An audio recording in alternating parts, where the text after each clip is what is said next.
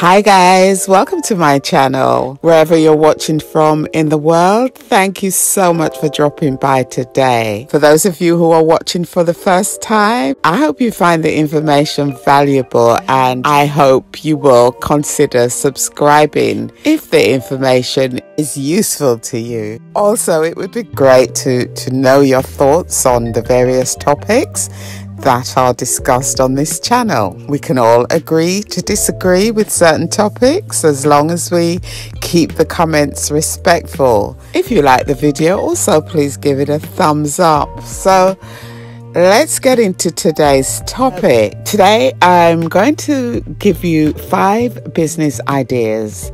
Many people want to know, what can I do when I moved to Africa, when I moved to the Gambia? Are there any profitable businesses that they could run when they repatriate? Having lived in the Gambia for a long time and having hand-on experience of knowing what is needed in the Gambia, I think that puts me in the right position to be able to give you some ideas. So let's kick off with the first idea.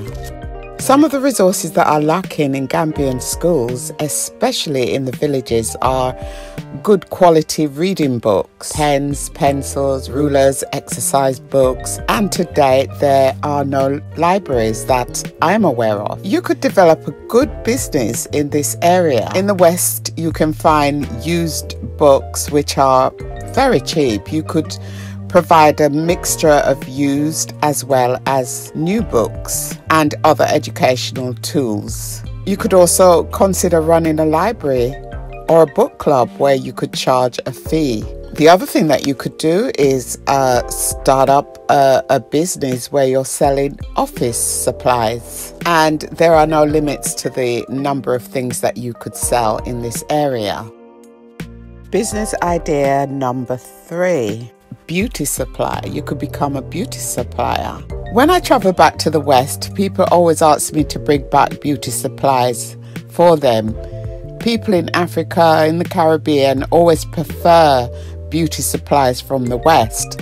Apart from the wigs that are made in China, they prefer to buy other beauty products that come directly from the West. They value the quality.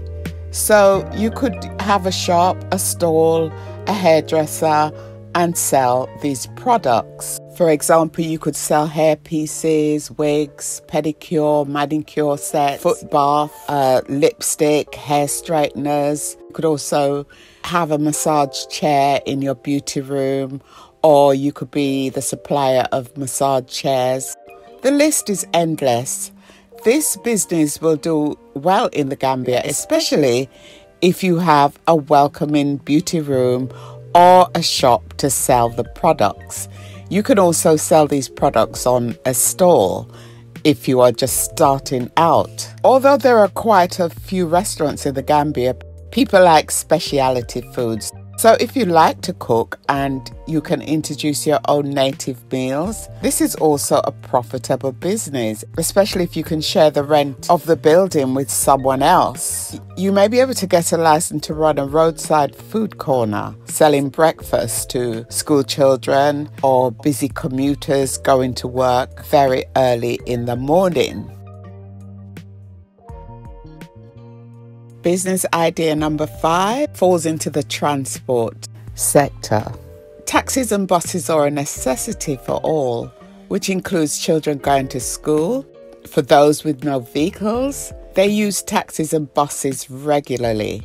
In the West, they have double-decker buses and trains. In the Gambia, there are no such luxuries. So you could start a business with a taxi, a few taxis, a minibus, or a few minibuses, or a single-decker tour bus. This will be most welcome in the Gambia. So guys, this is just a quick video to give you some ideas about some of the type of businesses that you could start in the Gambia. I will come back with some more ideas because the ideas are endless. Some of them you need a lot of money, some of them you don't need so much money. You can start small. I will bring you some more ideas in another video and hope that you find the information in this particular video useful to you. Have a blessed day and see you all next time.